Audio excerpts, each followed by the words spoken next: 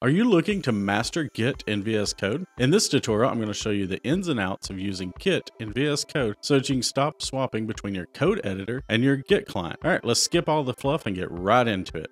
Before we dive into using Git in VS Code, let's make sure that you have everything set up. If you haven't already, you need to install Git and VS Code on your computer. Don't worry, it's super easy. I've added the download links in the description below, as well as links to videos showing you just how to do it. Once you have Git and VS Code installed, we can start using the built-in Git integration that comes with VS Code out of the box. To check if Git is properly integrated in VS Code, let's open up a new terminal within the editor. To do that, I'm going to hit Control backtick and then type in git space -- version.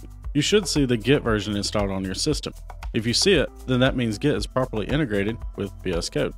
Now that we've got everything in place, we can move on to configuring Git in VS Code. Let's configure it to make sure that it knows who you are. We'll set up your name and email address so that your commits are correctly attributed to you. Let's go back to the terminal and type in git config -- global space user.name, and then in double quotes type your first and last name and hit enter. Then we'll type in git config -- global user.email and put your email address in double quotes as well. Now let's verify that your name and email have been correctly set up. Type in git config -- global user.name and hit enter, and you should see your name, and then type the same thing but do it for email, and you should see your email address.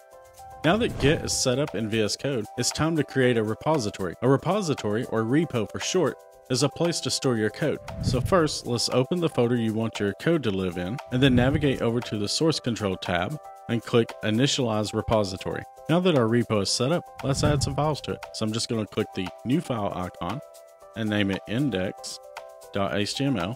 And I'm just going to put some boilerplate HTML in there and then save the file. Now to track this file in Git, we need to stage it. So we'll come back to the Source Control tab and click the plus sign beside index.html. We also need to add a message. So I'm just going to type add index.html and I'm going to click commit. Now let's connect our local repository to a remote repository. This will allow you to push your changes to a remote location and collaborate with others. It'll also serve as a backup for your code. So first, navigate to your remote repositories provider website and create a new repo. This could be GitHub, GitLab, or Bitbucket. Once you've created the remote repository, copy its URL, and then in VS Code, click on the 3 dots icon, and then under Remote, select Add Remote. We'll just paste that URL and then hit enter. Now we need to provide a remote name. This is typically origin, and then enter. With the remote repository added, it's time to push our initial commit. So we're going to click on the 3 dots again, come under Push Pull, and click Push. We'll select OK, and now you should be able to see your code in your Git repository provider's website. Now let's talk about cloning a repository. You won't always be creating a repo from scratch, but rather working on an existing codebase. Cloning allows you to keep a local copy of a remote repository on your computer. So to do that, we'll come back to VS Code and open the command palette. On a Mac, that's Command-Shift-P, and on Windows, that's Control-Shift-P. With the command palette open, we'll type in git and select git clone. You'll be prompted to enter the URL of the remote repository you want to clone. If you're signed into VS Code with GitHub, you'll also be given the option to clone from GitHub.